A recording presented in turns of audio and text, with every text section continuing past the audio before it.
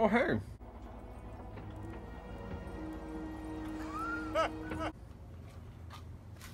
What are you doing?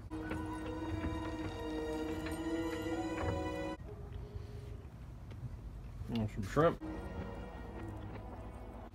As you see, we're kicking it here with Leeroy. We got his heads pulled off.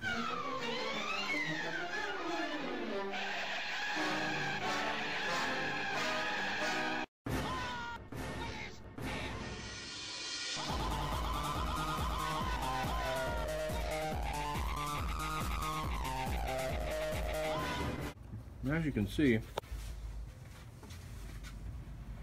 our damage over here actually isn't too bad. Let me turn the light on so you can actually see inside the cylinder. Oh yeah, that's better, bud. Let's get you on in there. Oh, no shaky cam on you. Well, I'm having a seizure. Okay. As you can see, try not to, here, let me see if I hold it steady. Maybe that'll help. As you can see though, it's nice and shiny. I mean, we lost the ring land. You can see the ring right there.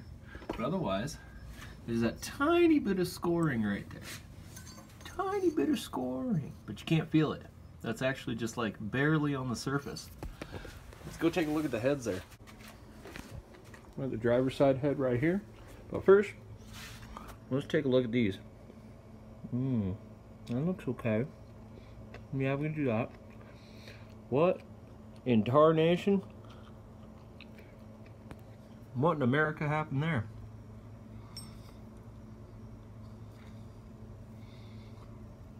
Yeah.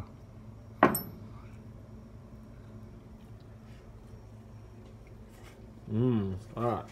Now we can talk. So, as you can see, we definitely sheared that guy. Took some of the threads off. Sorry, that was loud. And we also did it on this one. Yeah, pretty nasty. All head bolts look good, came out fine. All the rockers, lifters, push rods, all that junk. Everything came out good. Everything looks fine here, except for we had a mishap with our water jacket, or our, that'd be this guy. This thing definitely had a failure. We'll end up replacing it with something digital, that way we can data log with it. But passenger side, or driver's side, looks fantastic. Everything's good there. But we're gonna pull these pistons out. I actually ordered some new ones. They should be here within the week. So as you can see, I got everything stripped out. I'm gonna go ahead and just pull the block, and I'm gonna leave the mains, I'm gonna leave the crank in. I'm just gonna pull these guys. And I'm gonna reuse the bearings that are currently there, unless they're like grossly out of spec for some reason. I don't see why they would be, but we'll figure that out. I'm just gonna do this all cheap, get it back together. I likely will be ordering aluminum heads before too long, but we're gonna do this like we're super duper broke, because I am. That looks fine. Well, let's talk about this guy. Oh yeah, that's beautiful. It actually welded a chunk right there. Let's see if we can get focus. Yeah, look at that. It's actually welded on there. But surprisingly, the valves are not bent. I haven't gotten a look at the valve seat yet, obviously, because they're still in. So that's going to be the next thing, is just, you know, get the retainers out, get the springs out. I might order new springs and retainers. I might just reuse these pieces of crap. I'm not really sure. We'll decide that later. But I just wanted to give you guys something, let you know I'm still here. Been feeling like crap lately, but it's whatever. Yeah, check out how hot those got. Because let's look at the difference of these valves. Yeah. Yeah, there's definitely a difference here. Cylinder 8 is not happy. Oh well, not a big deal. These heads, I was gonna port them and do a bunch of stuff with them, but I just don't really care. There's too much work that needs done. You know, you'd have to pull these out, machine them so that they can have the screw-in rocker stud, port out the chambers, poured out this, poured out that. The amount of money that you would spend just doing the stuff, just buy the cheapo eBay heads, and they're aluminum. So that's what's going on next. Yeah. I don't really have much else for you at the moment. Just kind of jerking around, got everything ripped apart, waiting for some stuff to come in the mail. And then we'll go from there. So, also forgot to note that I definitely sheared that guy off because these things are just slightly out of spec. Oh, look in there. Look at that. Oh, that's beautiful. Yeah, I'm not sure we're going to use these heads again. Between that, and that. Oh, man. That's pretty bad. Wonder what the other ones look like. Yeah, some shavings in there. Oh, man. That's not so bad. That's not so bad. Let's see. That's not terrible. What the heck, man? So the head that got beat up the most by the piston, it looks like that was the only one that got chewed a little bit. But this one here, that had no damage from the piston, everything else was fine, and it's all tore up on the exhaust side. Fantastic! Aluminum heads it is. Stupid. Alright, let me give you an idea. I was pulling the valve. Let me show you what I got going on here. So I lost the little piece. As you can see, there's holes right there, and it's actually threaded on this side.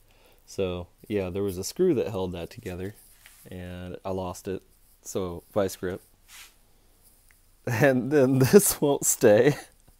And it's, dude, if anyone's done this before, that you know that this thing is hell to try to, you know, leverage down onto unless you've got this thing bolted to something. And then I can't turn this guy. So I'm using the same tool. Oh, come on now. You gonna stay? There we go. We'll do it one-handed. But yeah, this is how I'm getting the valves off so I can check the valve seat. Oh, come on. I have to go just that tiny bit more. Jesus.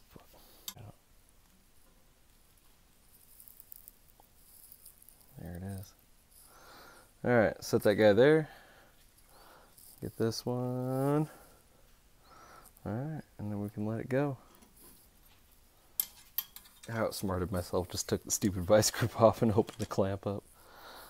Alright, now if that guy would just pop out, that'd be cool. Pop out. Pop out. Oh, come on.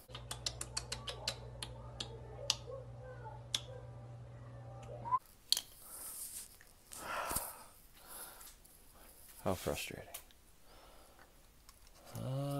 Let's try this guy. It's part of my... But... Well, alright then.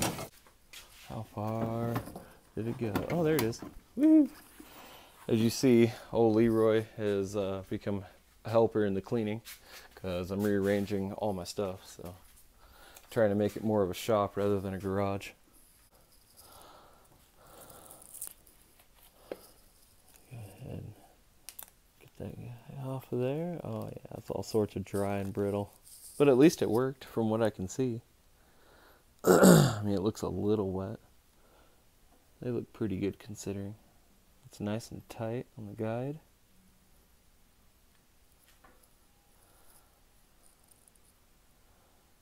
Yeah. Now that actually doesn't look that bad. It just looks like it chipped the coating. Or is it? Oh no, that looks like a piece of aluminum.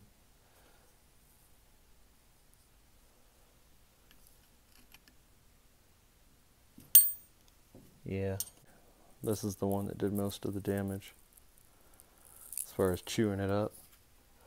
I wonder how our seat looks.